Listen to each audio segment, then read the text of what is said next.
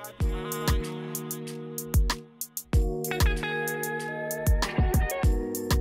like the way I'm feeling. Hi guys, welcome back to another video. Today I'm showing you a day in my life as a process engineer in the pharmaceutical industry.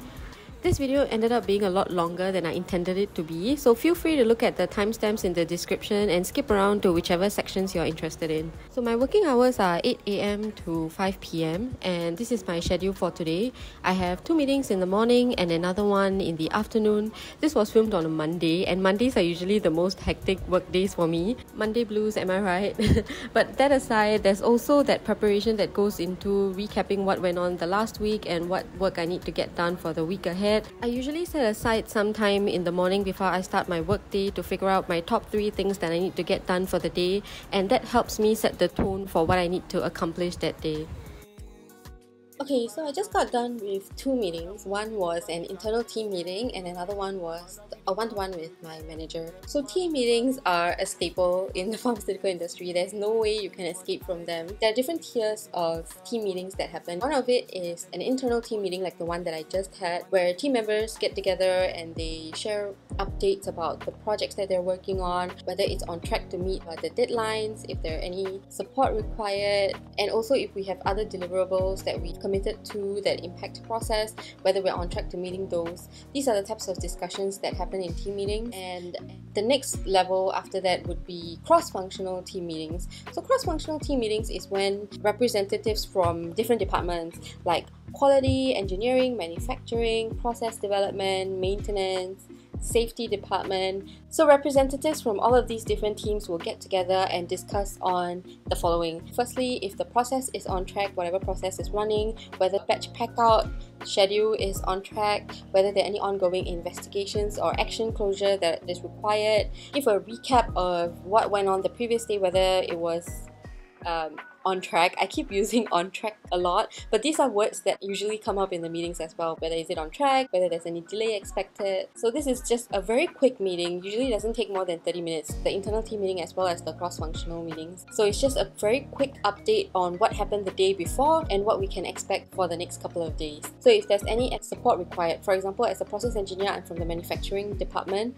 Let's say I need support from quality to help me close out one of my actions. This could be one of the platforms for you to highlight and tell the quality member attending that meeting like, hey, I need help from the XXX, could you bring it back to your team and let them know that I need this support or something like that. And so the next tier after these cross-functional meetings will be a meeting that happens with all of the directors and the site leader. So this is very similar to the cross-functional meeting, but except there'll be directors from the different departments. So instead of, for example, like process engineer from manufacturing or a quality associate from the quality team, it would instead be like the manufacturing director, the quality engineering directors, all of the different directors coming together and discussing with the site leader on a more big picture scale, because in these cross-functional meetings we're talking about the nitty-gritty details, talking about the day-to-day progress. But in the director level meetings, they'll be talking about, for example, like, are we meeting the supply that we committed to? Are we in track for like the next few months? It's a more picture discussion that happens. So meetings are very structured in that sense. You can see that there's an escalation platform, so it starts with your own team, then you go into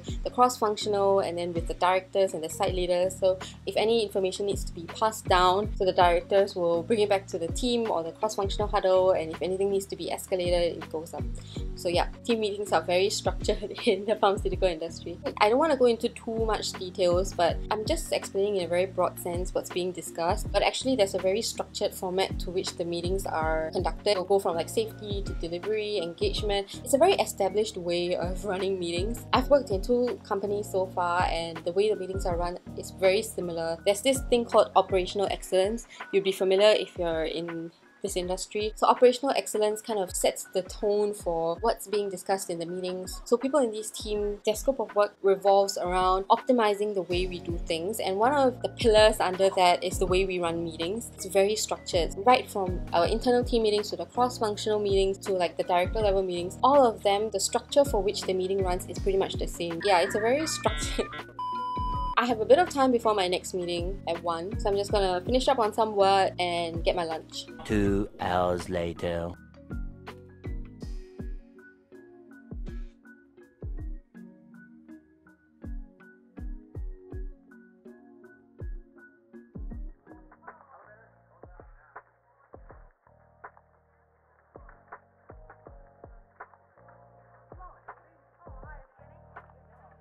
Much later. So I had that check-in meeting with my colleague. That went well. We were discussing about one of the projects that I'm working on, which is updating batch records. So batch records are the document used by technicians on the floor to execute manufacturing instructions. So it tells you what's the volume you need to charge into the reactor, what you need to do, like step by step. It outlines everything that needs to be done on the manufacturing floor. So the project that I'm working on is improving some of these instructions and determining if some of these instructions could be removed to further optimize the process. This is a continuous improvement project that I'm working on. So my colleague and I had a discussion about some of the changes that we're making to these batch records. So yeah, that was done. Then I continued working on some other stuff. So this is a tip if you're working from home. This is a bit extra, but I have two desks. One, which is the desk that you saw earlier, that's where I do most of my work. And I also have this standing desk. This standing desk comes in really handy when I need a change of environment or I've just been sitting down for way too long. You can probably relate to this if you're also working from home. If I don't go out for the day and I'm working from home, I pretty much end up sitting the whole day. It's really bad. So this standing desk gives me a change of environment and lets me move around a bit. If I'm on the site, I don't even have this problem. You're in and out of the plant, you're talking to different colleagues, you're moving around the building. I'm just more active when I'm on site, but at home it's really difficult. So this helps me out. So this is the standing desk that I'm using. This is a desk that you have to adjust manually. So there are knobs over here for you to adjust the height. This is the maximum height that it goes to, and it goes down all the way to a sitting adjustment as well. This particular panel, you can also rotate it. If you just want to have your laptop, it's very convenient to use that as well. And because this is a manually adjusted one, I only paid about 35 Singapore dollars for this, and I really like it. Oh, and did I mention this also has wheels? So you can just roll it around, work from anywhere, your living room, your bedroom, wherever. So yeah, really convenient and has really helped improve my work from home productivity.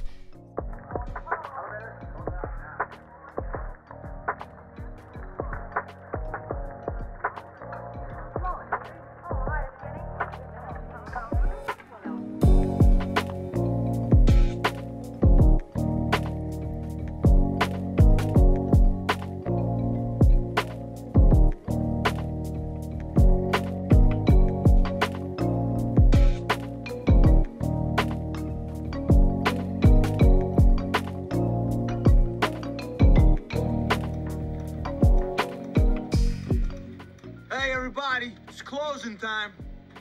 You don't gotta go home, but you can't stay here.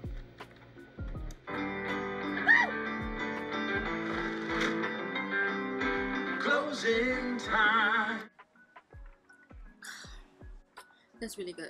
So welcome to the Q&A segment of this video. Just a note, nobody sent in these questions. Nobody even knows I'm filming this video. These are just questions that I would personally want to know if I'm interested in being a process engineer. Is it typical for process engineers to work from home?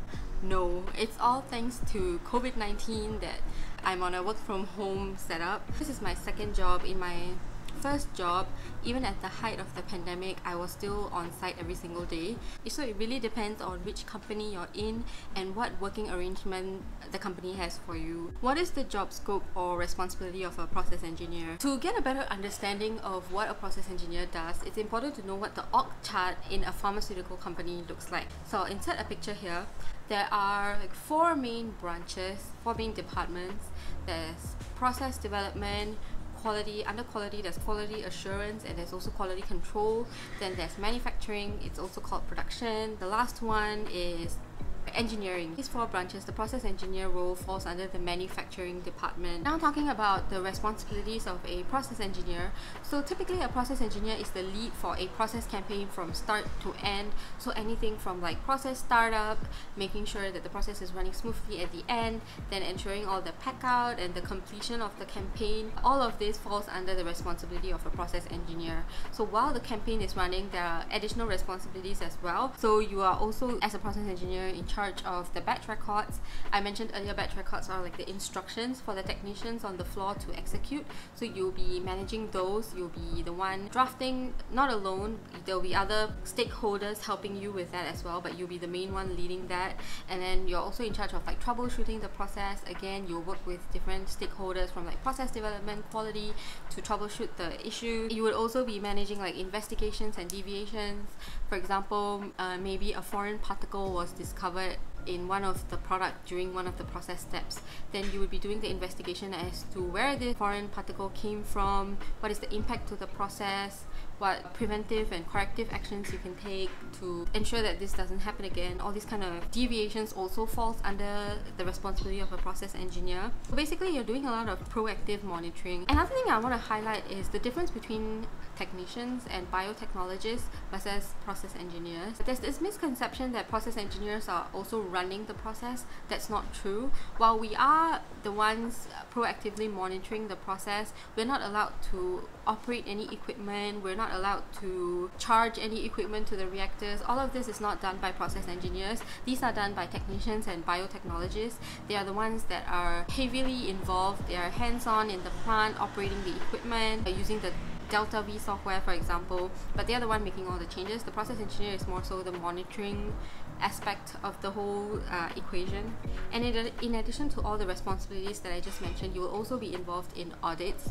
So depending on which countries your company is selling the products to, those countries will come to audit your firm to ensure that you're complying to all the different regulations and GMP practices. So for example, in America there will be FDA, and in Singapore it's HSA. The next question, what qualifications do you need to be a process engineer? Generally, if you look at a lot of the job descriptions, they would require you to have a degree in chemical engineering, life sciences, or anything science or engineering related. You have a really good chance of getting in. What is the career progress like as a process engineer? Usually you start out as a process engineer. I have seen some companies advertise junior process engineer roles, but I don't think those are that common. Usually it's process engineer and then a senior process engineer. You move on to become the process manager, and then senior process manager, director, and site leader. So this is what the progression looks like. As you progress along your career, you don't only have to stick to process engineering. There's also different branch outs. There's also different departments that you could transfer to. For example, project engineering is one. Project engineer and process engineer, the job scope is really different. Project engineers manage projects, for example, like qualification projects. When you bring a new reactor into the plant, they do the qualification, the validation, working with vendors to get all the specifications right. All of that is done by a project engineer. A process engineer focuses more on the process, the problems with the process, making sure that it runs smoothly. Yeah, so difference, project versus process. So but project engineer is a role that you could also explore. You could also explore food manufacturing. So these are all avenues that you can still go into as a process engineer. This is not really a question, but just a point that I wanted to bring across. There is a difference between API and biologics manufacturing. API refers to small molecule drugs, things like your Panadol tablet. These falls under API manufacturing. Biologics refers to like vaccines, your COVID-19 vaccines, all of these fall under biologics. Depending on which company you work with, API or biologics, the role of a process engineer will be slightly different because the process requirements are different. The way the process is being carried out is also different because one is a tablet, one is the therapeutic. Process engineer role is going to vary slightly. So yeah, just something to take note of. Those are all the questions that I came up with. If there's anything else that you guys want to know that I didn't mention in the video or you're curious about, just leave a comment below and I will answer your question to the best of my ability. I hope you guys found this video interesting. This is just my take on what it's like being a process engineer and how it's like working from home. I do miss being on site. It's really fun going into the plant.